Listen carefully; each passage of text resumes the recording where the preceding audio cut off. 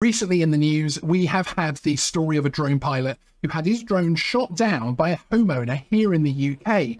This video is not about that part of the issue. You can see a video linked in the description below covering this serious aspect of the story. Instead, today, I want to look at the drone flight, which happened within an FRZ of a nearby aerodrome. The drone pilot is currently required to have an operator ID. So this is the drone registration number that you would place on your drone and therefore take legal responsibility for the drone, etc. However, at present, you are not expected to take the flyer ID test and gain a number for a drone under 250 grams with a camera, so a drone like the Mini 3 here. In response to this story, we have seen a lot of comments and opinions focused on this fact and pointing out that if the drone pilot had a flyer ID, then he would have known not to trust the flight restrictions on his DJI aircraft as being accurate and therefore base his flight on an official source of the information. However, the Drone Code is a publication from the UK CAA, the airspace regulator responsible for drone use. This drone code is described by them as a combination of law, regulation and best practice, really the info you need to pass the flyer ID test and start flying safely.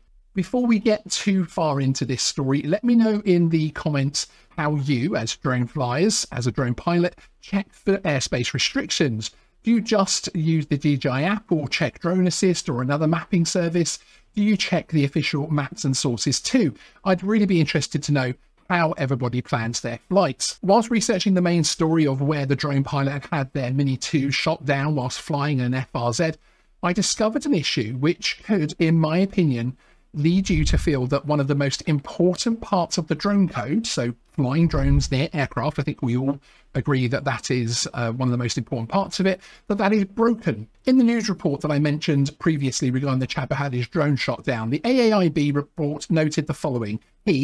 They're referring to the drone pilot here, was not aware that he was flying in a flight restricted zone of a nearby airfield because the UAE manufacturer's app did not show it and he had not checked an official source. So again, whilst researching our other video, I popped across to the Drone Code website run by the UK CAA and took a look at point 7, which covers FRZs.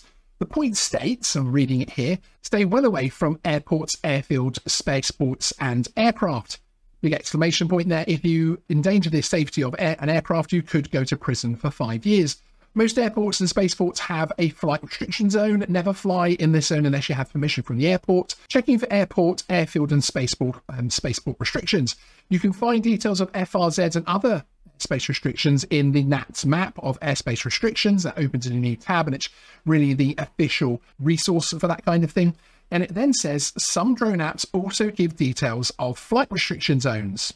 Interesting. So although the AAIB report is correct in asserting that the drone pilot did not check official sources for restrictions, something which is certainly a legal requirement, even if the pilot has passed their flyer ID test, based on the information laid out by the CAA in the drone code as I've just read it, he would have been told that some drone apps also give details of flight restriction zones.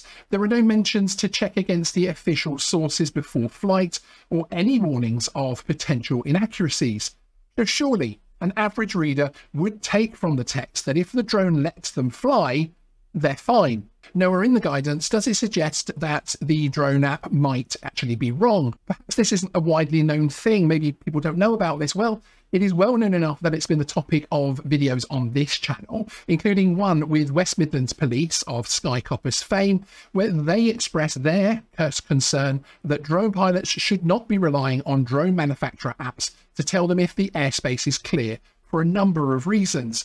So it would appear that within the enforcement and wider drone world, this was known as an issue. So why would the CAA place that guidance in the drone code? There is no suggestion that you must only check official sources for the information.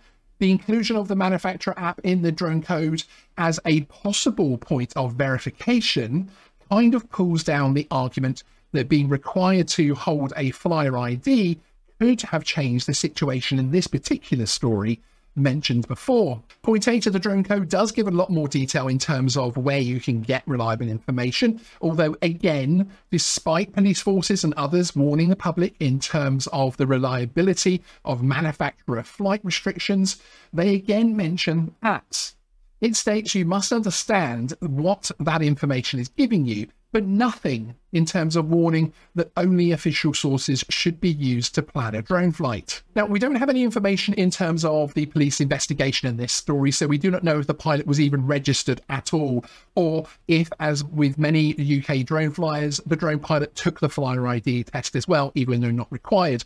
The fact that the drone code produced by the CAA to help pilots pass the flyer ID test and fly safely is giving out such loose information is a huge concern to me. Looking through the rest of the code, and there are other points I would argue in terms of inclusion and wording, but this isn't supposed to be the definitive guide to legislation. There is a lot of advice, etc. in there as well. However, I would certainly expect that guidance to be correct. Manufacturer apps should not be relied upon at all to base your drone flight on, and in my opinion, this information should not be included in the UK drone code. The story of this drone pilot's defense to flying in an FRZ shows exactly why that might be a problem. It breaks down the very core reasons the drone code exists. The fact is that a recreational pilot could happily read the drone code and take from it that as long as the drone's built-in geofencing, so something like DJI for instance, allowed them to take off, then all is well. The AAIB report clearly shows that this is not the best practice, as in this circumstance, it would appear the app failed to find the correct border for the flight restriction. We have reached out to the UK CAA for comment on this point, and I will let you know of any responses we get. To ensure that you hear that, if you're new here, hit that subscribe button, and for everyone else, hit the like button. It is free and it really helps the channel. Sean out.